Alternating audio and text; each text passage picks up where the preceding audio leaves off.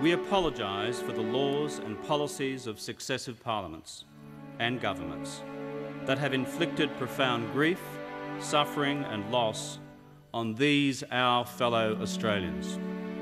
The Government of Canada now recognises that it was wrong to forcibly remove children from their homes, and we apologise for having done this.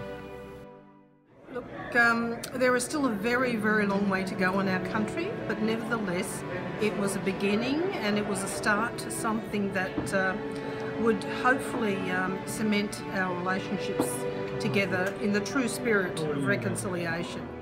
But for a president to come out and formally apologize to Native peoples, that's a really big step, because that's, in the whole reconciliation process, that's the first step, is admitting your faults.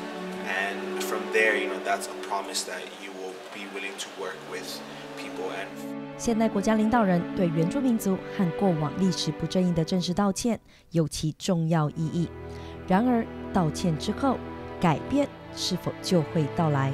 本周LiMA新闻世界全球部落志单元，从澳洲、加拿大和夏威夷的经验，一起来思考国家领导人向原住民族道歉的真正价值与意义。